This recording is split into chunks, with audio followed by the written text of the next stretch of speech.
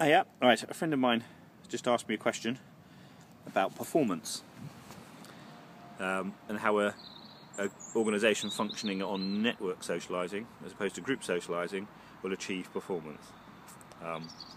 Not necessarily the school, but he's sort of asking me questions about how it applies to the corporate world. Anyway, here's the answer. This is the network of people doing network socialising. Now I coach a rugby team, so just to put it in context, we'll assume this is a rugby team.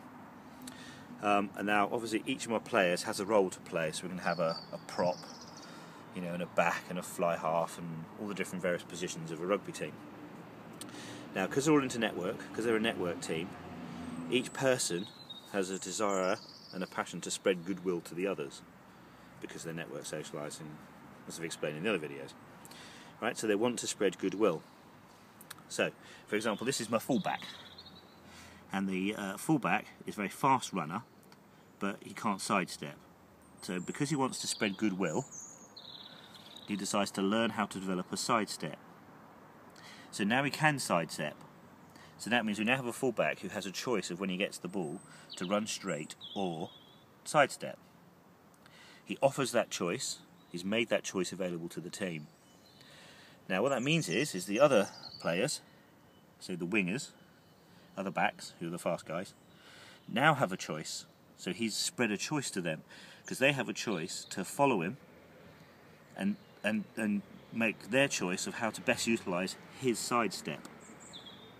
Okay?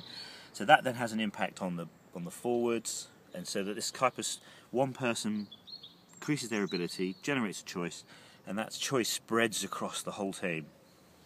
So if you can imagine the rugby team, each player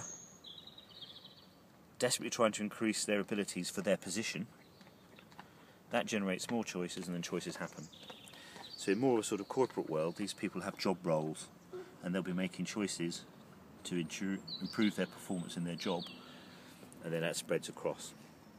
Yep, so performance basically happens by each person making choices to improve themselves, which has an impact on their colleagues, and the collective impact on everyone making choices, spreading goodwill to each other, creates the very high collective performance of the team.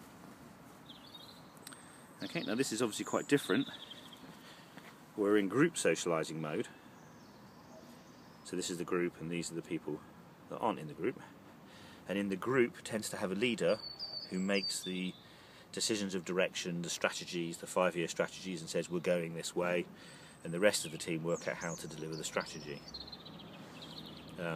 That's the group way of achieving high performance, whereas the network one is each individual person connects, and because of the connection they share choices, and the collective improves the performance on itself.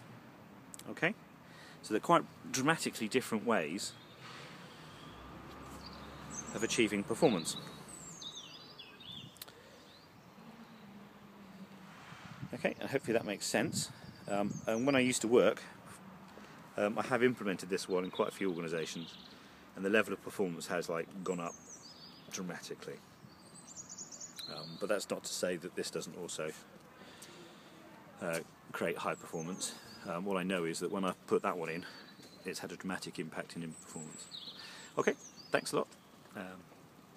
That's it for now. Bye-bye.